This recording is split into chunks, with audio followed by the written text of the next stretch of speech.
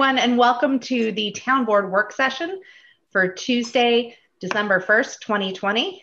Tonight we have our public hearing on the proposed budget for 2021. But before we jump into that, we had one agenda item that we wanted to add for discussion this evening.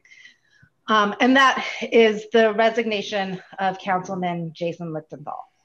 So earlier today, the Town Board received a letter of resignation from Councilman Jason Lichtenthal. His resignation is effective immediately. While we are all sad to lose a valued colleague who brought wisdom, compassion, and integrity to his work on the board, we understand and empathize with his reasons for resigning. 2020 has been an impossible year, and it has made us all more fully aware of the importance of centering health, mental health, and family. We wish Jason all the best, and we thank him for his principled and dedicated service to the town of Newcastle.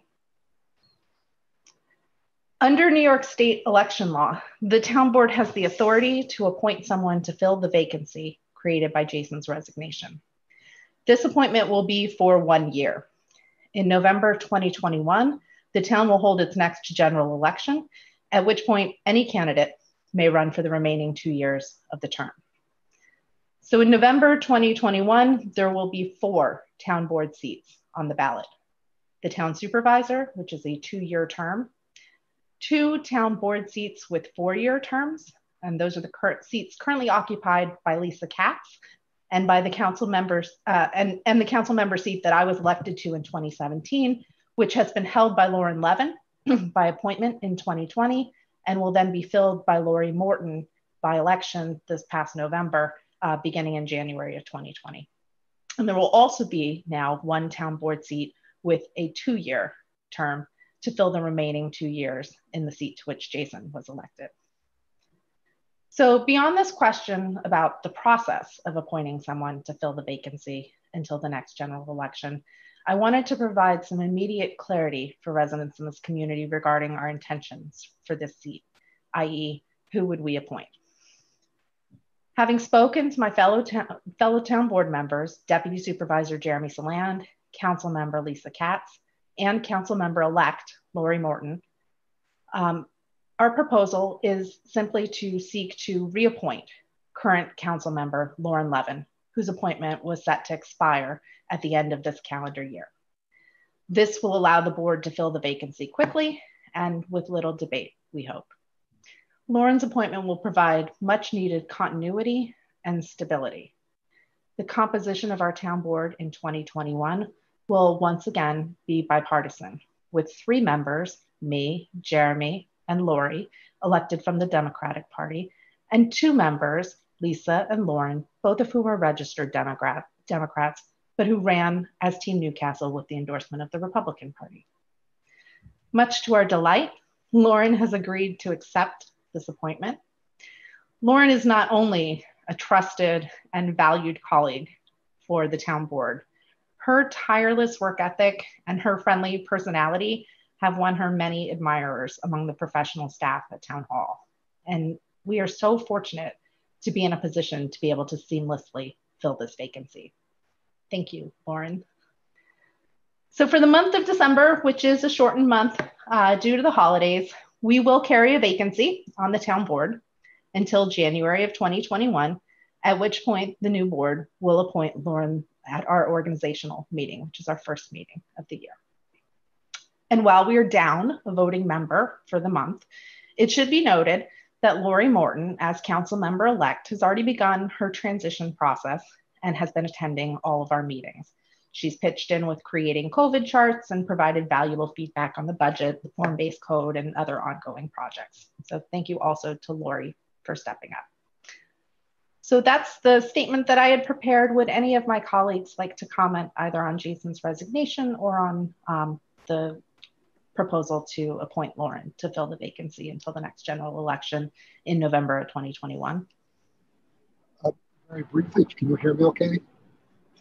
Yeah, you're in and out, but we can hear you. I apologize to everyone. I was in the city, and that's why I'm coming up in the car back to Newcastle. So I apologize, but this is an important meeting, as others are. And I wanted to second what you said, Ivy, in terms of Jason's service and what he's done for the community and his involvement in the community and how hard he's worked and important it is to him. I do wish him the best going forward, and we certainly will miss him. As far as Lauren is concerned, I am beyond grateful that she stepped up. It's demonstrative of her character and her diligence because she cares immensely. You know, you mentioned before about politics in terms of parties or whoever, supporting whomever. She stands, as Lisa, as all of us, stand on her own 2 feet and has been just such a tremendous asset, and we're fortunate to have her stay on. And I am profoundly grateful. So thank you to all my colleagues. Thank you to Jason for his service, and thank you for Lauren for stepping up and continuing to contribute to the community in such a valuable fashion.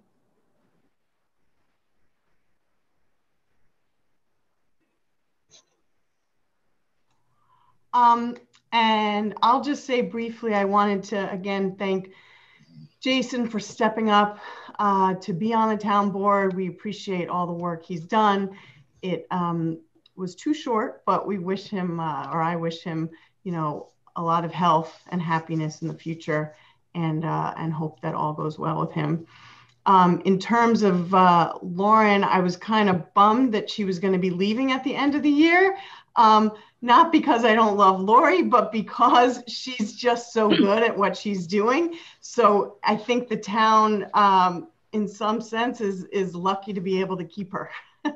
So I thank you for also stepping up, and I know I will be happy to see you on the board every week, and you're such a hard worker, and your questions are insightful, and you're such a pleasure to work with. So I'm happy that we are able to keep you, even though I'm sad Jason's going. So thank you. I honestly am pretty speechless by all of your remarks, and it's just been such a pleasure and such a huge debt of gratitude to work with Jason and to get to know him personally and professionally. But I will say is I just thank you all so much for your kind words, your support. And I look forward to next year to serving this community that my family and I absolutely love. Awesome. Thanks, Lauren. So that's all I have to add to the agenda for this evening. So then I think if we can get a motion, we can open up the budget hearing. I move to open up the budget hearing. Second. All in favor? Aye. Okay. So just before I turn it over to Rob Deary, I just wanted to provide a couple of comments at the outset about the proposed budget for 2021. So as we've discussed in the past, the town of Newcastle entered the pandemic in a fortunate position relative to other municipalities. Our finances have remained strong this year. With a healthy fund balance and cash in the bank, we were confident from the outset that we were going to have enough cash on hand to meet our obligations. That said, we acted swiftly in the face of the pandemic to identify variable sources of revenue that would be impacted by the economic downturn caused by COVID, such as sales tax, mortgage tax, summer camps, parking permits, building permits, and tax penalties, among others. We also examined our expenditures and identified potential areas for reduction should further belt tightening have been necessary. So that included things like slashing our road paving budget for 2020 or cutting our camps and recreation programs. And I'm proud to say that we were able to maintain those things this year. All along, the focus of the town and the town board has been maintaining top-notch, high-quality municipal services while dramatically reducing discretionary spending and trimming every possible ounce of fat from our budget. So how did we do it? Well, starting in March of 2020, really right after the pandemic was named, while other municipalities were still learning about Zoom and figuring out how to shut down their operations and work remotely, Newcastle swiftly adjusted to the new normal. We passed a series of emergency financial measures to address the impact of COVID-19, including establishing purchasing limits, limiting staff overtime, establishing a hiring freeze for any new positions, and adjusting the calendar year on our parking permits. As a result of these and other proactive measures that were taken by town staff, I'm proud to say that while Newcastle has undoubtedly felt the effects of the economic slowdown, COVID was not as catastrophic for our budget and operations as it might otherwise have been. So back in April, based on the revenue and expense information that Comptroller Rob Deary was presenting to us at the time, the town had projected a net loss of approximately $1.6 million. However, through a combination of higher than anticipated revenue sources, specifically the sales and mortgage tax, as well as the town-wide cost saving measures that we went over before, by November, the town was able to reduce that projected net loss to only approximately $233,000. And really, to come from 1.6 to $233,000, it's really a remarkable feat. And I just want to commend our town administrator, Jill Shapiro, and our town controller, Rob Deary, for their tireless efforts in 2020. Throughout the year, the town board and the professional town hall staff, led by Rob and by Jill, have continued to consider this crisis from all angles. We've developed different scenarios and projections, and we work to create a plan for 2021 that is modest, conservative, and focused on continuing to provide the highest quality essential town services. With an appreciation for the ongoing financial impacts of COVID-19 on Newcastle residents, the town board provided the following direction regarding the 2021 budget. The town must provide excellent municipal services without increasing the tax levy. And despite the unique challenges that were presented by the pandemic, I'm pleased to report that the proposed budget that you will hear about this evening includes a 0% increase in the general and highway tax levy. I cannot say enough about the work that Rob and Jill and all of the department heads did to accomplish this goal. It certainly wasn't easy, but it was the right thing to do for residents of this community, and they got it done.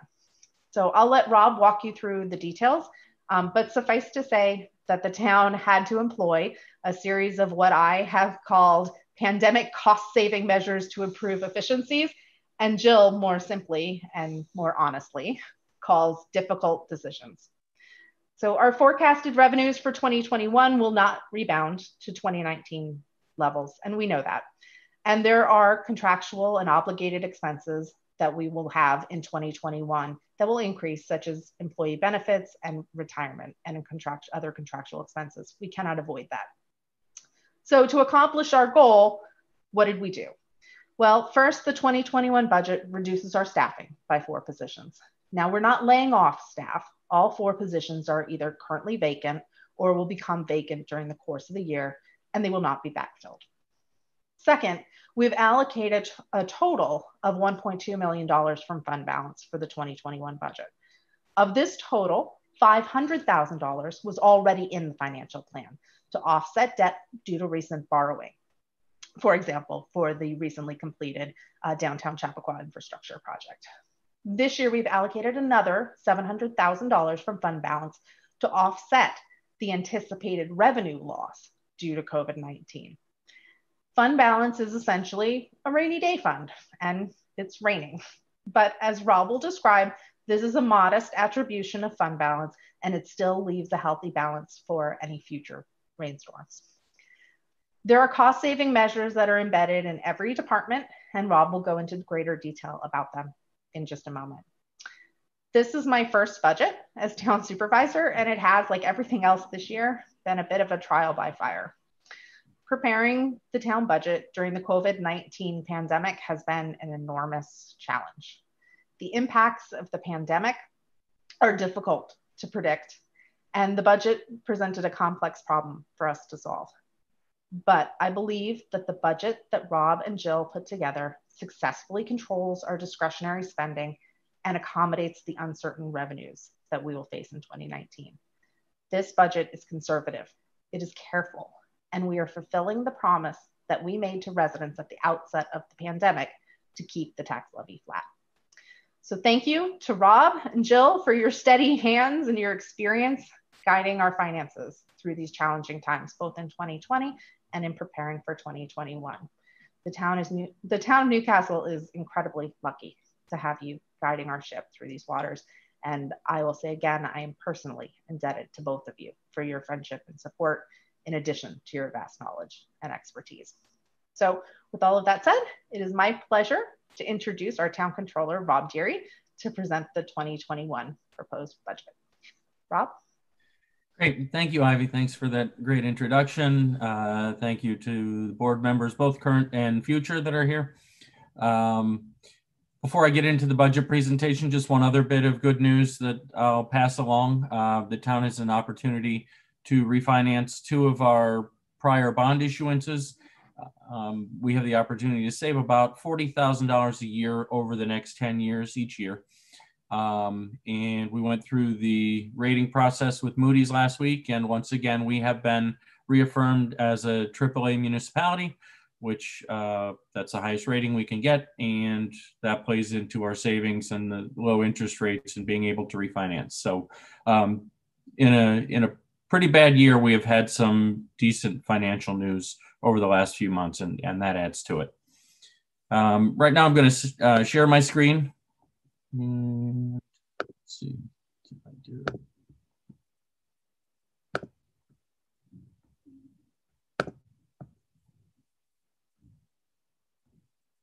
Okay.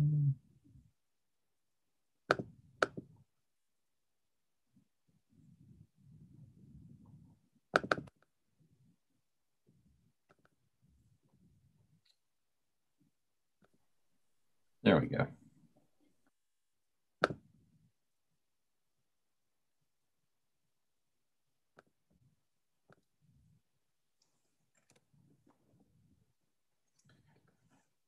Okay, so to start with, we always talk about the budget timeline. It's a very lengthy process.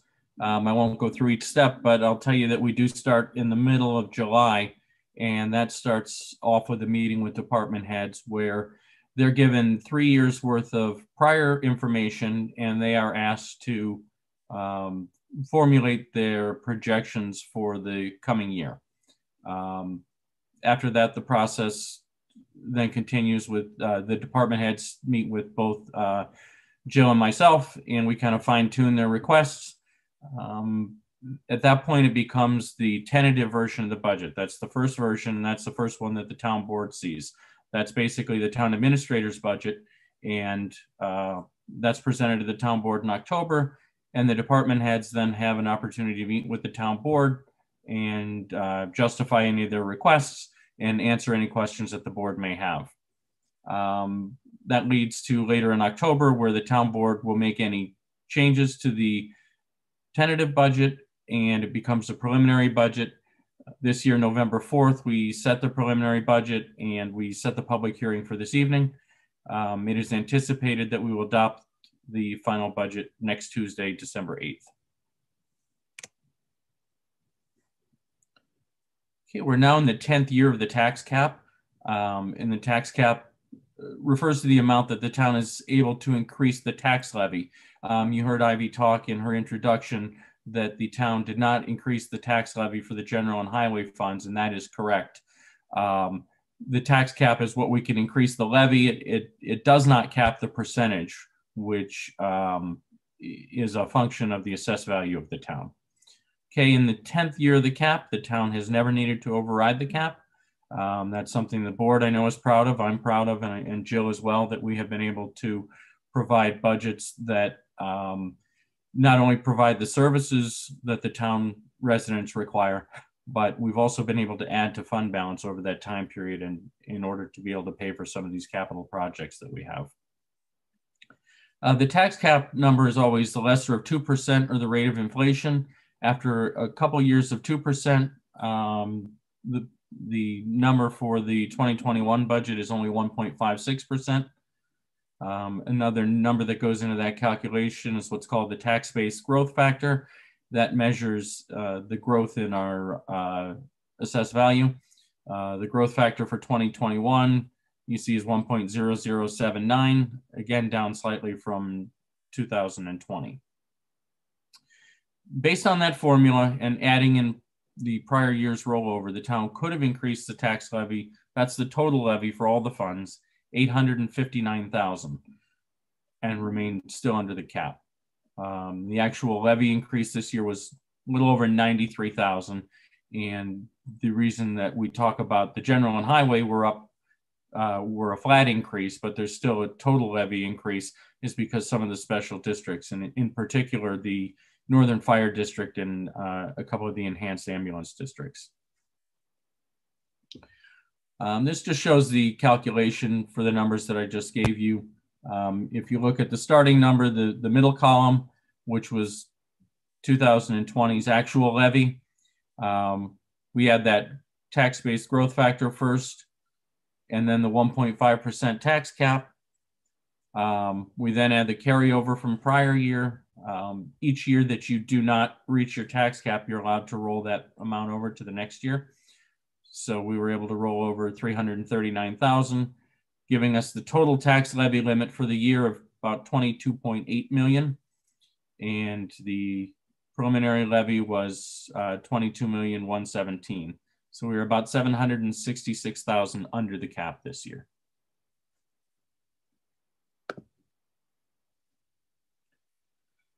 This chart shows the historical look, excuse me, over the last 10 years. The blue line just shows the total tax levy, and the pink line is the tax levy increase as a percentage. And as you can see, over the last 10 years, the 2021 budget represents the second lowest tax levy increase in that period.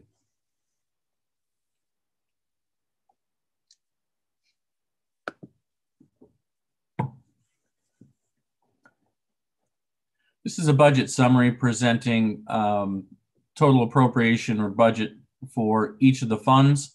We talk about the general and highway fund as a combined number. That's because that is the only tax that pertains to every single parcel in town. As you go down the list, the majority of parcels in town, the vast majority, are in the Consolidated Water District and also the Refuse District. Typically, they will be in one of the enhanced ambulance districts, whether it's EMS, the ALS for Chappaqua or Ossipee Volunteer Ambulance. And then some of the smaller districts, the smaller sewer districts, fire protection district, and some of the drainage districts. The total appropriation or total budget amount is $43,097,000 for 2021. As you look, the columns to the right of that shows how we're going to fund that total appropriation. The column next to it, revenue, of that 43 million, about 18 million will come from various revenue sources. In the general fund, that could come from things like sales and mortgage tax. In the water fund, that would come from the sale of water. And various other funds have smaller areas of revenue. Next two columns are fund balance. Ivy talked about that in the beginning. And when you take the total appropriation minus the revenue and fund balance, that leaves the amount needed to be raised by tax. And total tax amount for the entire budget is about $22,117,000.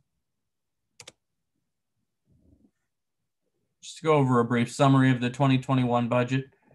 As Ivy mentioned, we were able to maintain road paving at the level of about $1.1 million for 2021. That has been a tremendous increase. It's been a priority of this board and the prior board to this one. We had years dating back 7, 8, 9 years ago where we were actually only appropriating $200,000, $300,000, $400,000 a year to the road paving budget. We're now up over $1.1 million, and we've been that way for the last 2 years. This budget also maintains funds for the town board and their advisory boards. Beautification Advisory Board, we've maintained the $25,000 that they've had over the last few years. They provide the summer plantings that you see hanging throughout the hamlet, and they also provide the holiday lighting. The town boards and commissions line, we've increased that up to about $15,000 from $10,000. And that's a reflection of some of the newer committees that the town has created over the last couple of years. The Holocaust Committee in particular, as well as the CRE. And the town board special projects line, we're maintaining that at $25,000. That's been used in the past for various, I guess I would say, campaigns that the board has supported. We've put money behind the hands on the wheel promotion. I know the town board special projects also funded the electronic lighting board on South Greeley. Okay, this budget includes also 2 police vehicles for this year. We asked the police to tighten their belt. They had originally requested 3 vehicles, or in discussions, they had 3 vehicles. We were able to pare that down to 2 vehicles for the year. As Ivy mentioned, we did reduce 4 full-time positions at a net payroll cost of about $233,000. Again, those positions were through attrition. Nobody was laid off. The police officer, the reduction in the officer, this just takes us back to 2019 levels. The 2020 budget added a police officer. So we're just going back to 2019 levels. We had a caretaker and a recreation supervisor position that will be open, or actually came open this year, and they will not be replaced, and DPW laborer position. In spite of losing 4 positions, the town still has a total workforce of about 115 full-time positions, and their total salaries add to about $11 million.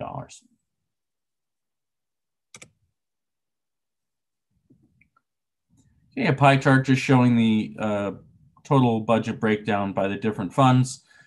You see the town general and highway fund accounts for about 2/3 of the entire budget. We were just also on the water meeting. That water district, again, a little over 20%, about $9.4 million. And you see the other smaller districts as a total proportion of the entire budget.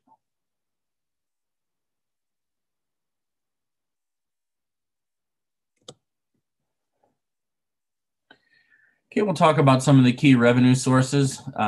As Ivy mentioned, one of the areas that was hit hardest, we're able to somewhat control our expenditures, revenues sometimes not so much, and that is the case probably going forward into 2021. I will say that we did have some good news with the third quarter county sales tax. That puts us on target to reach our budget for 2020, and we feel comfortable leaving that number unchanged for 2021. The state aid mortgage tax, that number will also come in significantly above budget for 2020. So we feel comfortable leaving that number at $925 unchanged from this year. The commuter parking fees, this one is a significant source of revenue for the town. Typically, the permit fees, and then when you add the parking meters, that accounts for about $1.1 million for the town. As Ivy mentioned, one of the things that we did try to help our budget was we shifted this renewal period from June to December.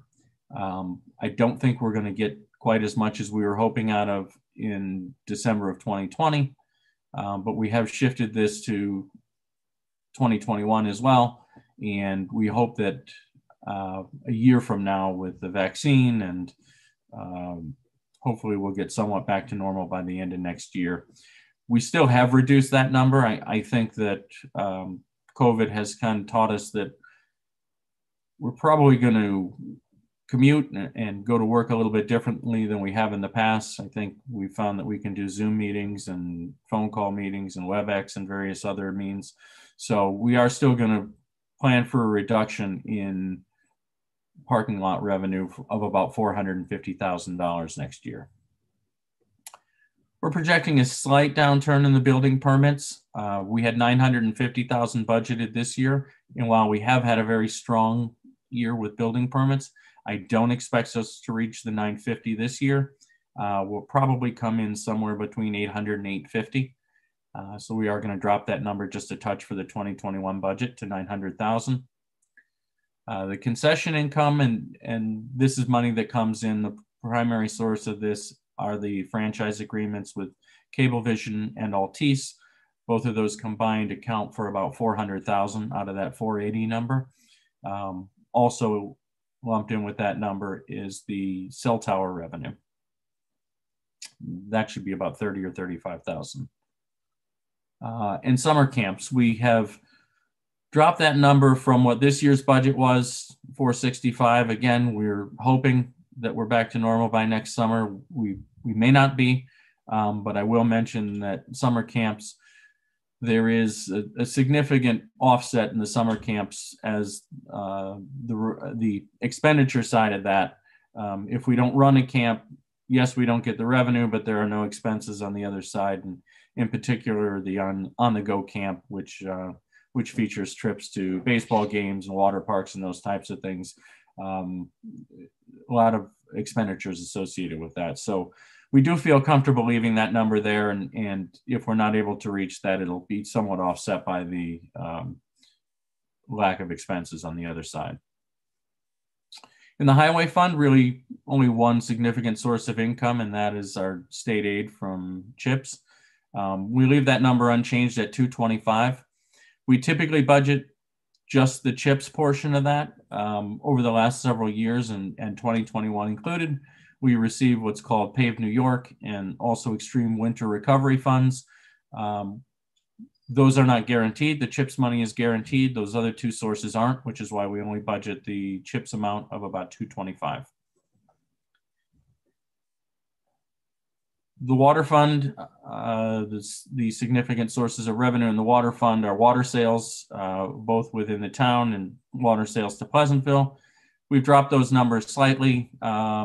Nothing particularly scientific about those projections. It's just that we had a particularly wet year, a particularly dry year over the summer of 2020, which resulted in much increased water usage.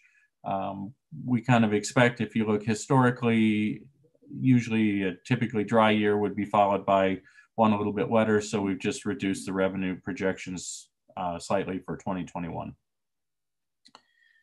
And the refuse fund, again, compost and mulch sales, we have been reducing the usage of the horizontal grinder, and we're continuing that through 2021. So we're expecting a decrease of compost and mulch sales of about $15,000, and yard waste is the other significant revenue source in the refuse fund.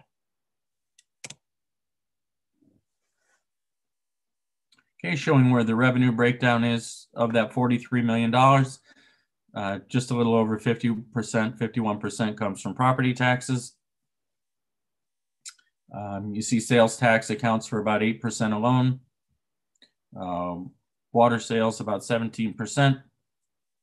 And departmental income, these would be things like parking permits and summer camp revenue, those types of items. That accounts for about 10%.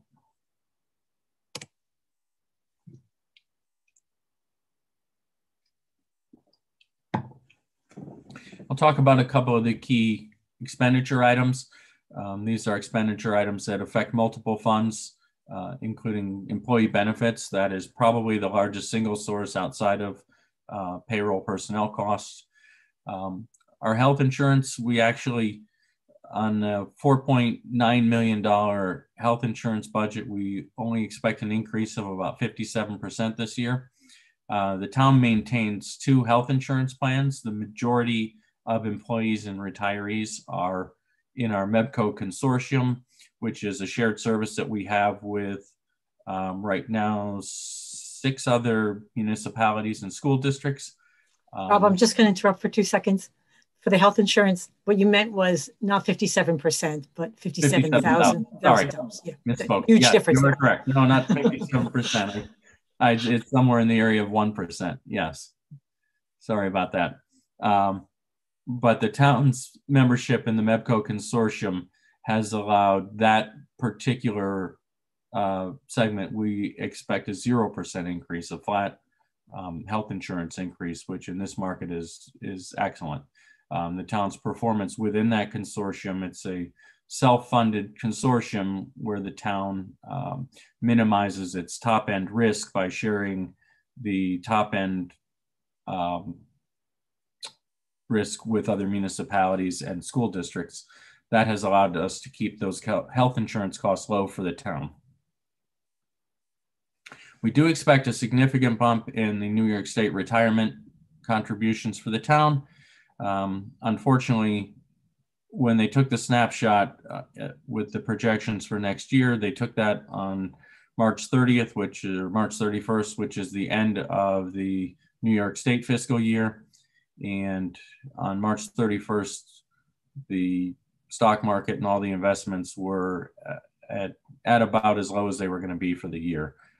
Fortunately, they've all rebounded at that point, but the projection was taken at that point in time, which will result in a higher increase, about $285,000 over the prior year.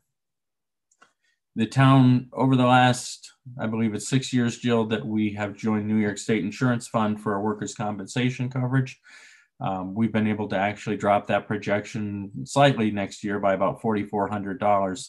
But when you look at what our renewal was back in 2014 with the prior carrier, our renewal quote was over $900,000. And the town has been able to cut that back. That has been a renewed focus of management, of Jill and the department heads to focus on safety measures. State Insurance Fund and FOA and Sons have helped with trainings and various other seminars, and we've been able to keep those costs at about that level for the last few years. One other thing that doesn't show on the expenditure side, it's on the revenue side, but because of our claims history, the town, I think 2 years ago, was accepted into a safety group where we actually share in the dividends based on our performance or the overall performance of the group. Last year, I believe the town realized about $65,000 in dividends coming back. So not only have we reduced costs, but we're seeing money come back as well. I feel like, I miss Rob in this moment, because this was always the time when Rob would talk about the workers' compensation and the work that his board did to reduce those costs. So, maybe instead I'll just recognize Lisa Katz, who was a part of that team that really has led to incredible cost reductions for a number of years.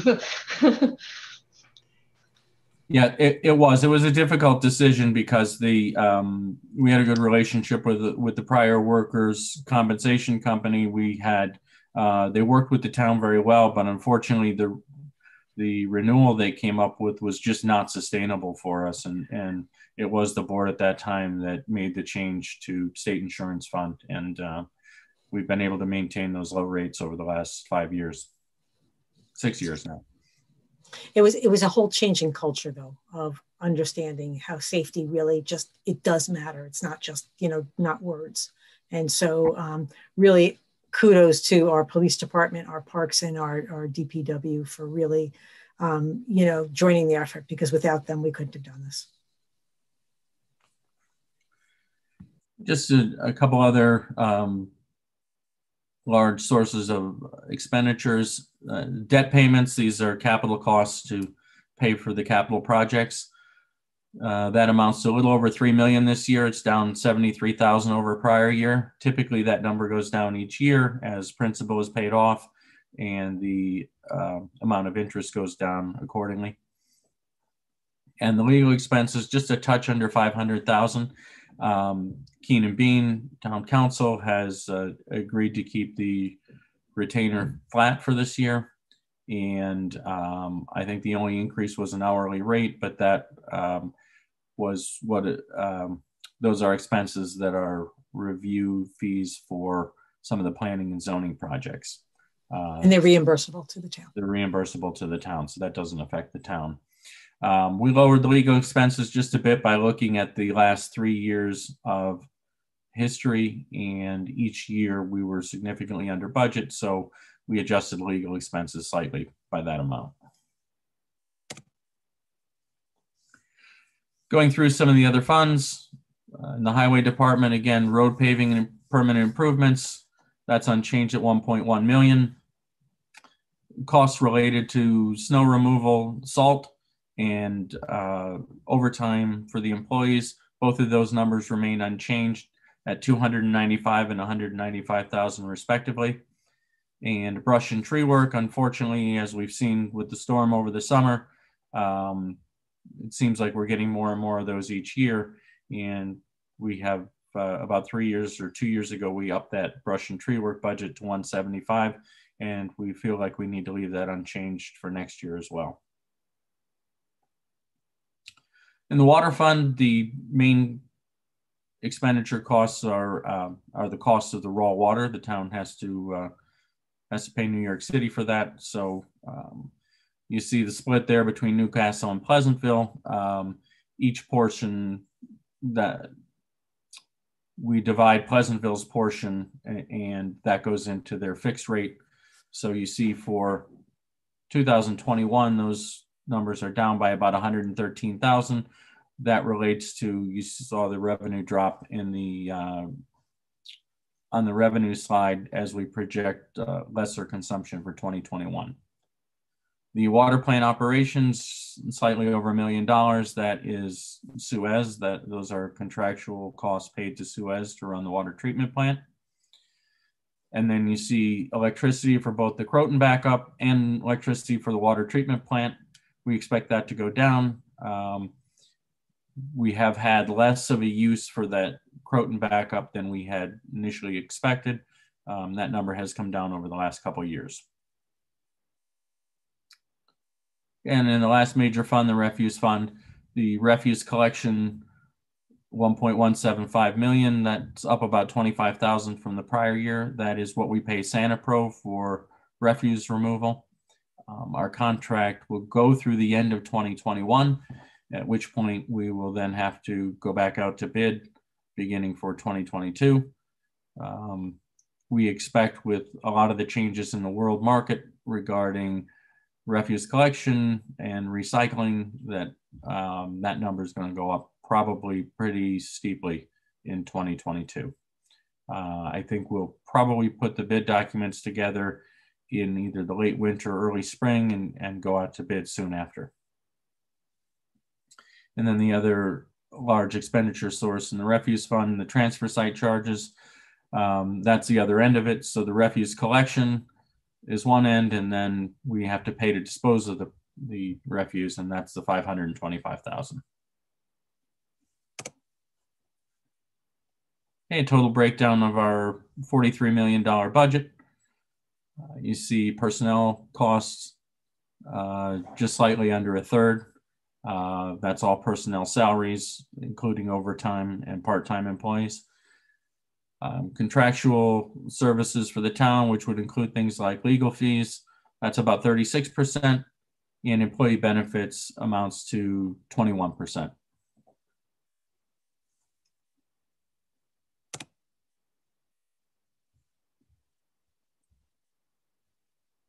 Okay, this is a breakdown just showing what the average taxpayer would pay. The average tax bill, it's on about 170,000 assessed value home.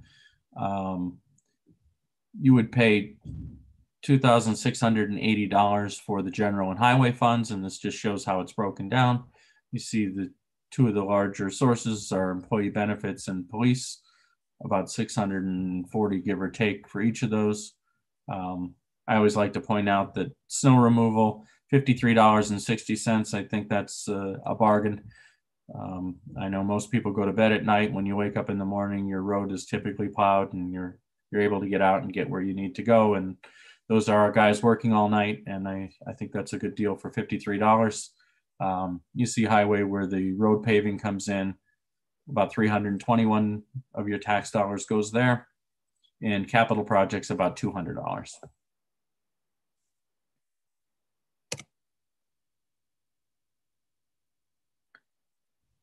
Okay, this chart shows the tax rate information for 2021, comparing it to 2020. You'll see up here the top line, the total assessed value for the town dropped by about 4 million from 2020 to the 2021 roll. So you'll see that's going to actually change the rate. I use this average assessed value of about 170,000 as just kind of a benchmark to have an apples to apples comparison year over year. The market value of that assessed value in 2020 is $890,000. In 2021, about $891,000. So you see that our tax rate actually, in spite of the fact that the levy did not increase, the general and highway tax rate actually did increase 1.72%. Again, that's a function of the assessed value. When you look at, we're collecting the same amount of money, but it's being divided over less assessed value. That's why you have an increase in the tax rate. These numbers here, what we talked about earlier, the tax cap, again, 1.56, and the growth factor, 1.0079.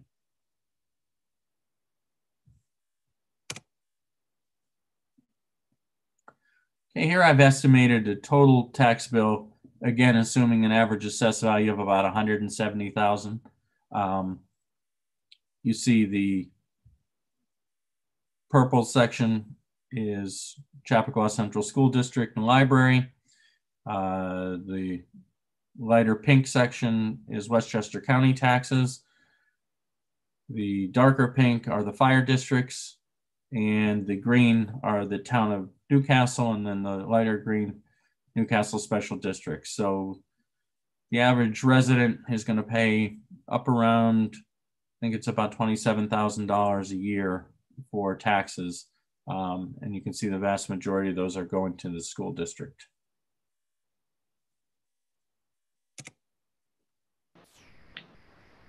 Okay, my dollar bill chart. Again, about 74% of that, of your $100 bill here, is going to the school district and library. Westchester County and the town of Newcastle general highway are about the same, a little over $10. And then you see just smaller portions for the town special districts and fire protection. And I think it's important here to note that, you know, in addition to the efforts that the town has made to keep our tax levy flat, we heard from Westchester County Executive for their portion of the dollar here, that it is actually their intention to even reduce the property taxes to the county this coming year by applying fund balance and through the infusion of monies that they've received from the CARES Act. So, you know, I think it's important to note for Newcastle residents that those efforts have taken place both by the town and by the county to hold taxes as close to flat as possible. However, we do not have direct control over the budget, of course. We have no control over the budget for CCSD and the library. So if folks are looking to their taxes for next year, we have a very small sliver that we are able to directly control, and we have certainly done our part to help residents offset the financial losses and the impacts that they felt within their own household due to COVID-19.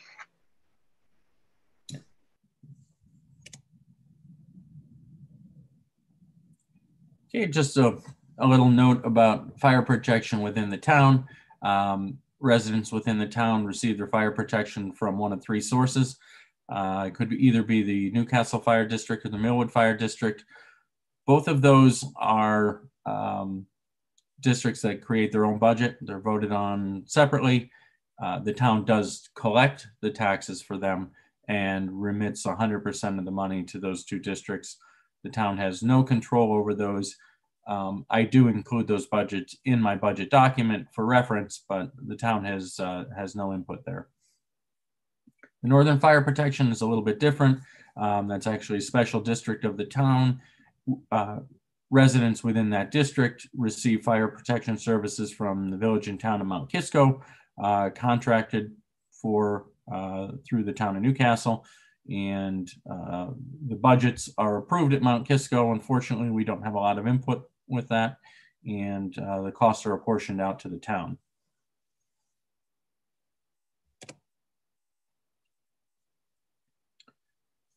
A chart showing the three different sources of fire protection within the town.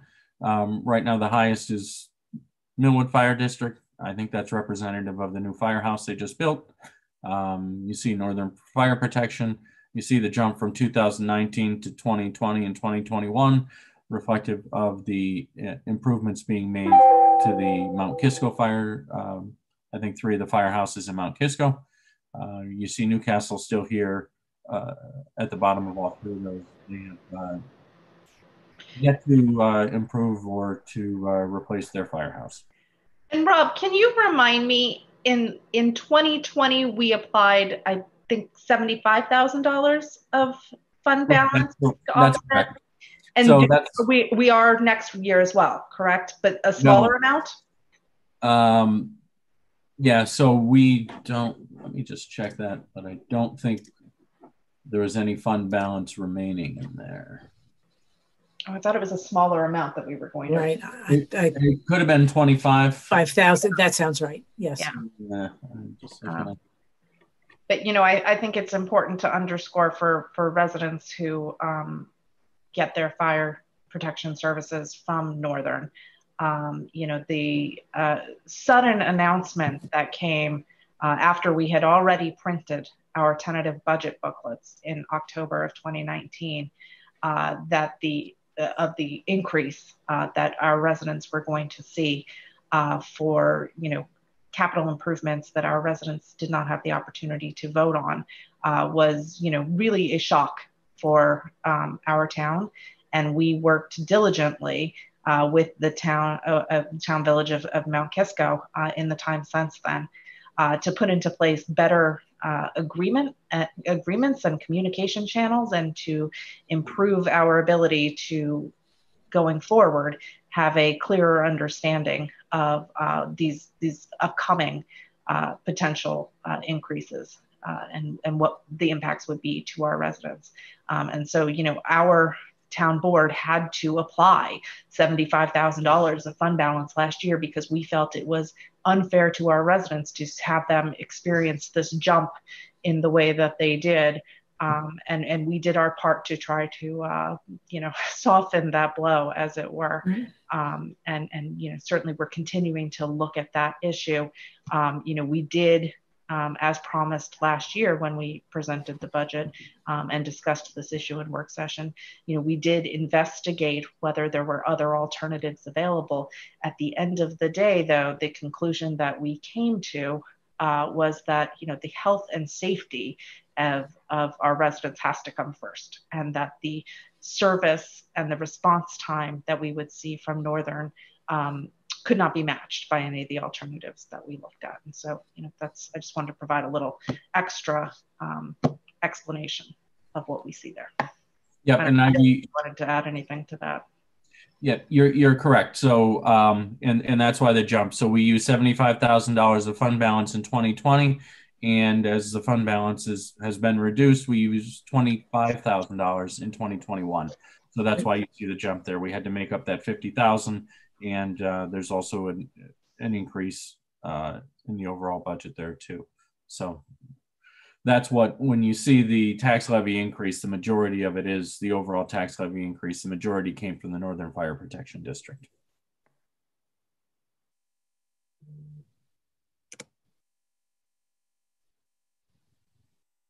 A chart just showing the next 10 years of debt service. You can see we've had a borrowing plan. We intend to borrow either probably late 2021 or early 2022. If you look at the debt service for 2023, there's a significant drop there. These are when we try to borrow when there's a drop, so that it kind of mitigates the whatever increase might be. I kind of look at the prior year as a baseline. So if we could stay there, obviously if we borrow money, we won't stay right there, but it'll be somewhat offset by that decrease. We've got another bump here in 2025 as well. And that's what we use to kind of lay out our fund balance schedule through 2023. We took 2018 as a baseline, and any of the debt service that exceeded the 2018 level, we were using fund balance to kind of stabilize that rate. Speaking of fund balance, this is a chart that shows historical fund balance. from 2011. I run this number through 2019. Just a reminder that fund balance is something that is updated once a year annually with our financial statements. It's not something that's a rolling number or rolling balance throughout the year.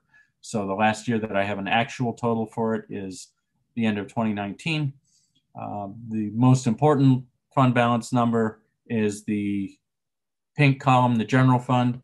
And you see back in 2011, we were actually getting dangerously low. We were actually down to about 6% of our overall budget. Whereas at the end of 2019, we're up about 40% of our budget. We do have a plan in place. We will most likely need some offset of fund balance to balance 2020. And we have appropriated some for 2021.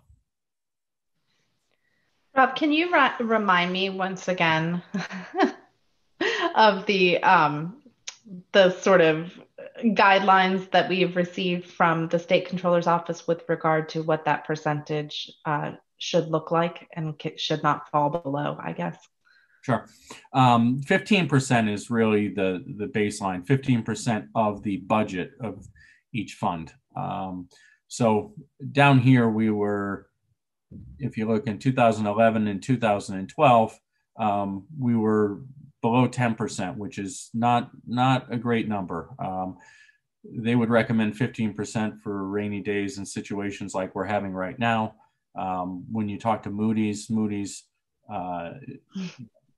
wants it like 20, 30, 40%.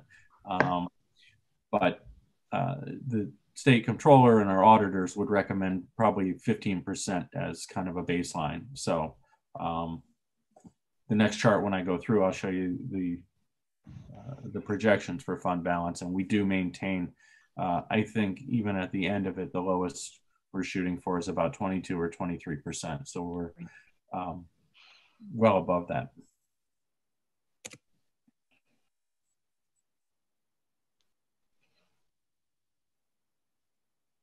And this just shows, like I mentioned, this is an assumption that we won't gain any fund balance throughout the year.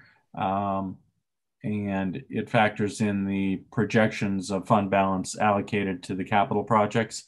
And you see at the end of 2023, we still should be above 5 million, which is about, as I mentioned, about 23% of our budget.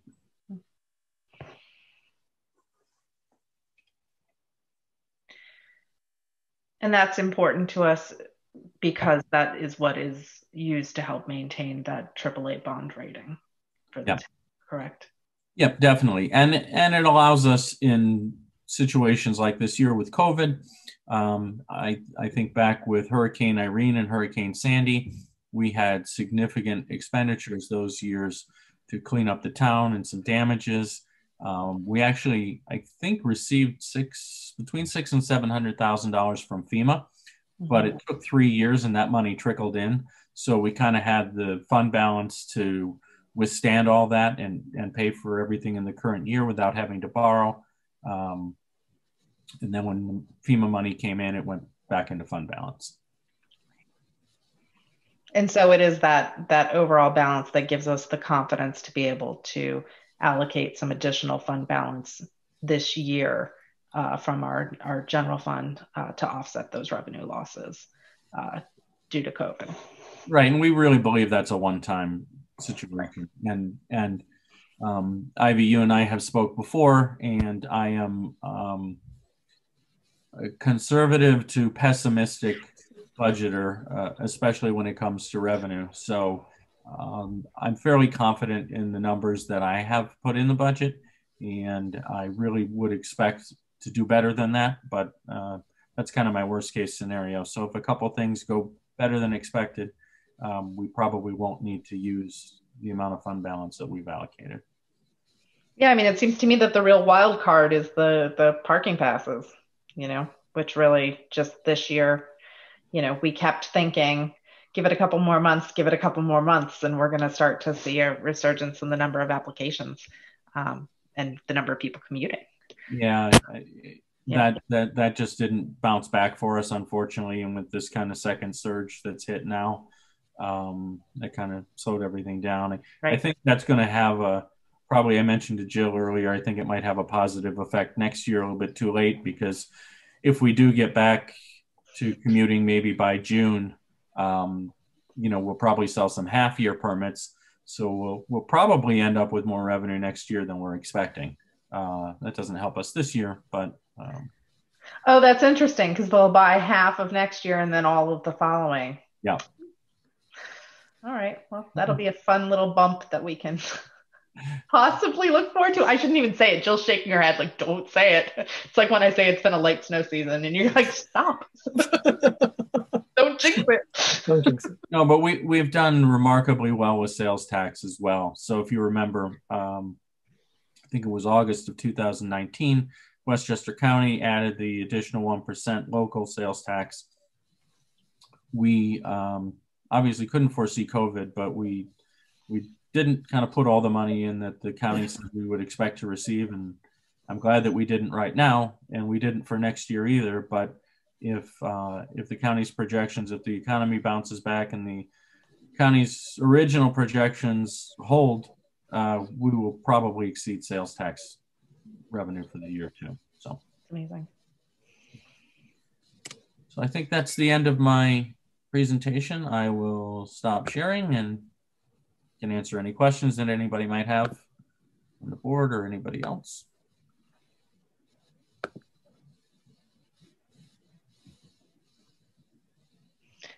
Does anyone on the town board have any comments or questions?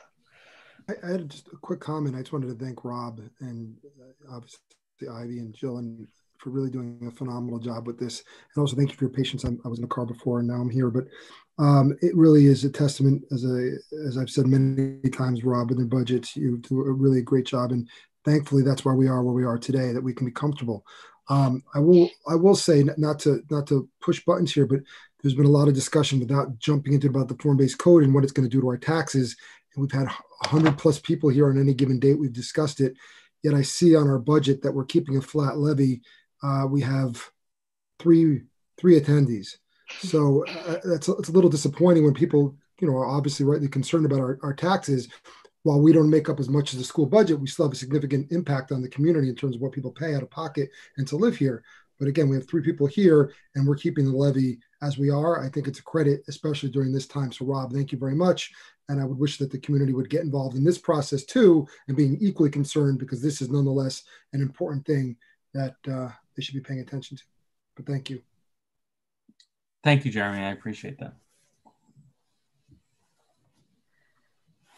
Yeah, I couldn't agree more. I mean, I feel like people should be shouting from the rooftops celebrating the work that went into this. So it's phenomenal. And we're really lucky to have you guys. Thank you so much. You guys did such a great job in very difficult circumstances. Yeah, Lisa, Jeremy, Ivy, like they all stole my words basically, because Rob, seriously, it's just, you're also just so great to call and explain things, because a lot of these financial terms are really complicated, and just going through the presentation, anyone can understand this, and you do it so well. So I thank you so much for that. Great, thank you. And Lauren, I've talked to you a few times, and yep, I'll always answer my phone. My door's open. I actually enjoy talking about this. And I do understand that it's not always intuitive, especially when you're talking about the fund balance and money back and forth, and it's not easily understandable. Fund accounting is different even for anybody that understands accounting. Fund accounting and municipal accounting is a bit different than anything else that I had ever done before. So I get it. So this is a public hearing, and we do have 3 attendees who are with us. So if anybody, we do have a question. Fabulous. Carrie, if you can bring Robert Fleischer into the conversation, please. Am I here? You're here. Hi, Rob. How are you? Okay. So just a couple quick comments. One on Jeremy's comment. I think the lack of attendance here is kind of a reflection upon, it also can be viewed as a compliment to the quality of the budgeting that's been done by the town over the past several years. It really has not been, I think, a controversial issue in a while.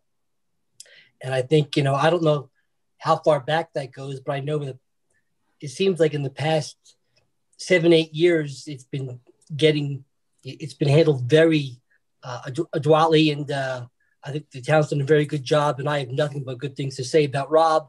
So, and the entire team that works with him, including the town staff, I think you should take the lack of attendance as a sign of confidence and nothing more than that, or nothing less than that. The other question I have is, based upon where we are right now, where are we in terms of year to date, in terms of over or under budget for where we see the potential contribution to, I guess, the fund balance, because that's where it goes at the end of the day. What's our current projection right now? So we talked about that. I think that was it last week? It seems like so much has happened, but we did projections for last week, and I've updated those 3 times throughout the pandemic. I think April, September, and November. At this point, we stand about a little over $400,000 deficit, I think, in the general fund, and we were expecting about $175,000 surplus in the highway fund. So right now, about a net of maybe, I think, 225, 230 off the top of my head. Again, I feel like if a couple of numbers come in a little bit better, we could improve on that. The town has done an excellent job of reducing expenses. If you told me a year ago we could have done that, I'm not sure I would have figured out how, because I feel like we always have a very lean budget. We have been under the tax cap for years. We haven't used much fund balance for years, and we've been able to fund the budget, naturally. And but I guess we did find a way to save, and we have continued to do so. So just so I understood what you were saying, you're saying that we're going to add $225,000 to the fund balance, or we're going to draw down? Probably draw down. Combined general and highway. That would be my expectation, given everything that happened this year. And I think that, to me, that sounds completely reasonable. Yeah, that's very reasonable. To get an update on that number. Yeah, I mean, I was concerned, as I know the board was back in April, and we just really didn't know when things would open back up, and we were very pessimistic with sales tax. I know the county, George was extremely worried at that time about his sales tax. We have seen sales tax and then mortgage tax. That payment should probably come in about a week, but I expect to exceed budget by about $350,000 or $75,000 in mortgage tax this year. I've seen the figures, even though we don't have the payment yet. So those were certainly a lot of moving pieces, and I think if there was ever a rainy day, this year was certainly a rainy day in a lot of facets. So, Rob, please don't beat yourself up about it. Thank you. That's it. Thank you very much. Thanks. Lori, did you have a question? I do, for you and for Jill. And it is, what do you think, what are perhaps some pain points kind of induced by this particularly scrupulous year in terms of conservative spending that we would, in better times like to be able to put money toward? My 4 positions. Yeah, I think that's it. That hurt. We have this staff has pitched in. I don't want to say we're short-staffed, but people are doing a lot, and they've taken to that, and really the department heads and the staff, and everybody's been great about it. But yeah, we feel that at times, and I feel that would be the pressure point. And going forward, we would hope to. We would expect revenues to rebound. I mentioned that we reduced the purchase of 1 police car this year from what we originally requested. I don't think there were a lot of vehicle purchases. I think a couple maybe in the water fund. And Bart has a 10-year schedule for that. So, and there's a little bit of play in there too, because he'll put something on the schedule. It doesn't mean sometimes it still runs and they'll get to the end of the useful life, but it is still running. It's still operable. We don't have to replace it. And a lot of times we'll look at that and we might say, okay, we have 3 dump trucks that the useful life ends next year. Well, we don't buy them all in 1 year. So we might buy one next year, one the following. So we would just hope numbers would rebound next year so that we would not have any gaps in our equipment or anything like that. We have been able to maintain the road paving. I think that was extremely important that we were able to do that. Because the thing with the vehicle replacement as well is not only do you start getting into more expensive repairs, but as Jeremy points out on a regular, this is like a really big deal, is that we've discovered that there is this, residual value through selling these vehicles at auction. And so we get our money back that way, and it helps defray the cost of the new purchases. So, it's not like, we're just walking away from something. There is value there. Even when we are in a position to replace it as per the schedule. So it's all good.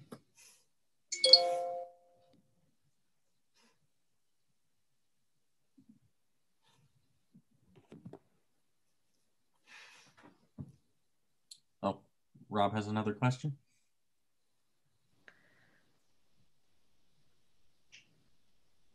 Okay, I'm unmuted. Can you hear me? We can. Hi, Rob. Okay. Well, one other question I forgot to ask. We're thrilled to have you. Keep them coming. There you go. Without knowing, I know we don't put it on our balance sheet, but what is the current balance of the, I believe is of the Summit Greenfield $1.5 million fund? That's a separate fund, correct? Where does that stand right now? Oh, we did this, and I don't remember. Jill, I'm looking at you. We did the numbers on this back March. Remember, and the town board had a work session. Yes. Where we can get it. I mean, that's a pretty easy number to get. Yeah, Rob can get that for you. Rob Deary can get that for you. He did a chart. He may even be able to find it. My guess is less than 10 seconds. My guess is he has the Excel. He absolutely has. Rob Fleischer, did you ask that but question? not too long. Hold on. Rob, did you ask that question because you want to give us all raise? Is that what it was about? No, I was just curious to where it stands. Oh, I thought it was a plug. Look, I think you guys are already blowing the bank. What is it, 5,000 or is it 10? I don't know what it is, but certainly overpaid, right?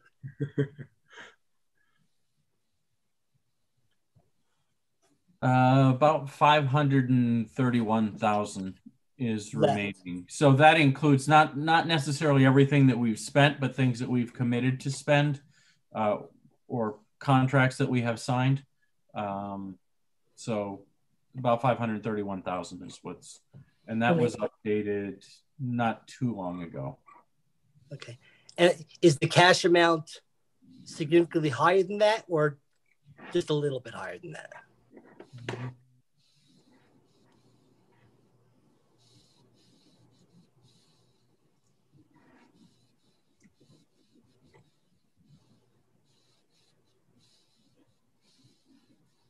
About 182,000 higher. Okay. Thanks very much. Thank you.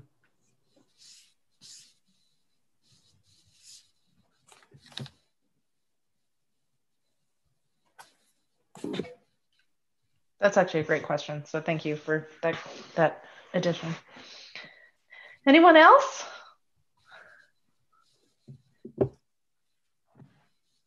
So we could close the public hearing, keeping it open for written comments through the end of the week. Let's say by noon on Friday, which would be Friday the 4th. Does that work? Yep. And we will put it on for a vote on the 8th. We just so move that.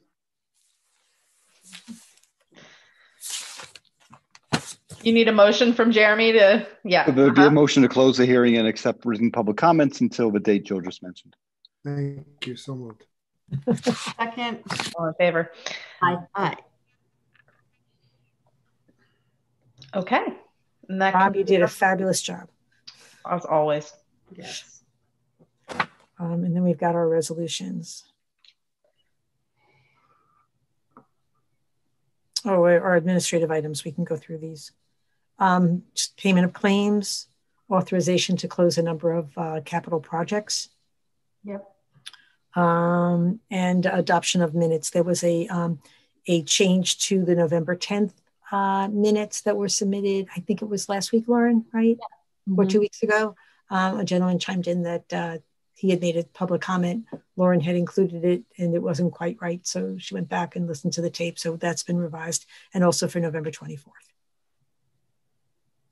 And if there are no further questions on that, there are the resolutions that have been sent, vetted by council, and they're ready to go. Shoot, I'm sorry. I had them open and I closed them on accident. So now I got to just find them. I have them. You want me to go? Yeah. Shoot, go ahead. I move to approve the payment of claims in the amount of $477,317.48 listed on the summary pre-check writing report and detail voucher detail report, each prepared on November 28th, 2020. Checks will be issued and mailed to each claimant listed on Wednesday, December 2nd, 2020. Second. All in favor? Aye. Aye.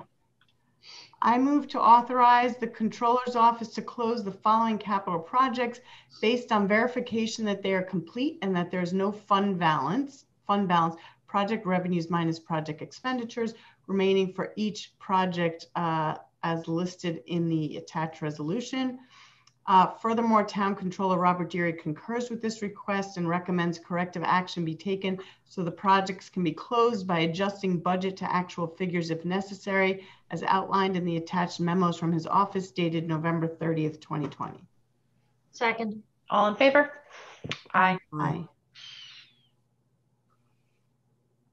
Want me to do the next one? I move to authorize the Controller's Office to close the DPW truck wash facility capital project based on verification that the project is complete. The Controller's Office has identified there is a project deficit of $9,143.37 to be covered by a surplus that exists in another capital project. Furthermore, Town Controller Robert Deary concurs with this request and recommends corrective action be taken so the project can be closed by transferring the funds to cover the deficit and by adjusting budget to actual figures as outlined in the attached memo from his office dated November 30th, 2020. Second. All in favor? Aye. I move to adopt the November 10, 2020 as amended and November 24th, 2020 Town Board minutes. Second. All in favor? Aye. Aye. Aye. I move to accept the resignation from Jim Smith from his position of Airport Advisory Committee member effective September 6, 2020. Second. All in favor? Aye.